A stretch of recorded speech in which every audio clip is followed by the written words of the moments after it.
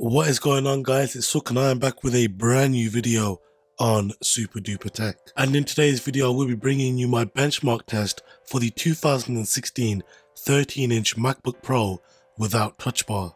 This is just a quick little heads up that I will be uploading the MacBook Pro gaming video, followed by the review sometime this weekend. Without any further ado, let's hit the titles.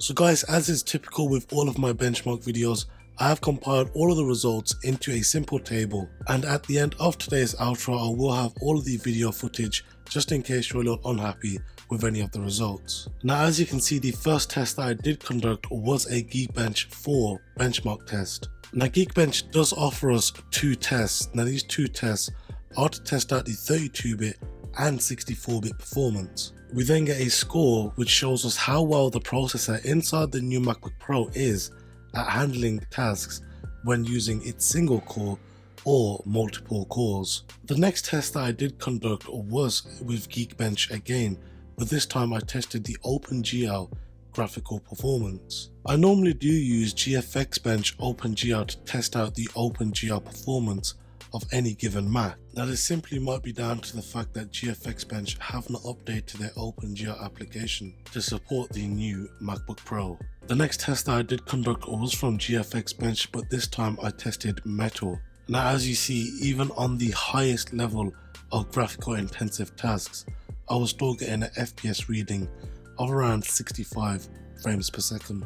But even when talking about the lowest levels of graphical intensive tasks, I was still getting an FPS readout of around 90 FPS. The next test that I did conduct was a simple network speed test, and as you see, I was getting a download of around 16 megabytes per second and an upload speed of around 1.4 megabytes per second. Now, as you see, the next test that I did conduct was a disk speed test. Now, as you see, the read speeds that I did get were around 2000 megabytes per second, with the write speeds being around 12,075 megabytes per second.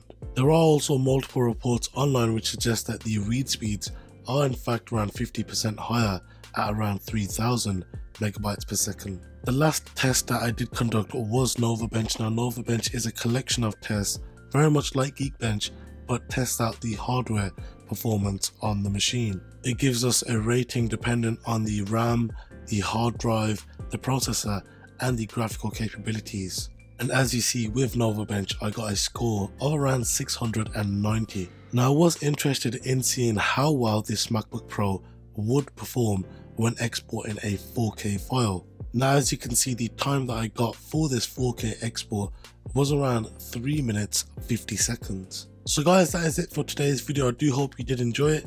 If you did enjoy it, then make sure you smack that thumbs up button, and if you are new around here, then why not subscribe?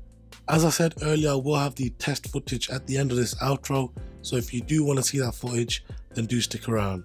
Now guys, if you are curious as to what my next video will be, then go ahead and add me up on Snapchat, and if you have got any questions or queries, then go ahead and follow me on Twitter. Thank you guys very much for watching, and I'll see you guys next time. Have a good one.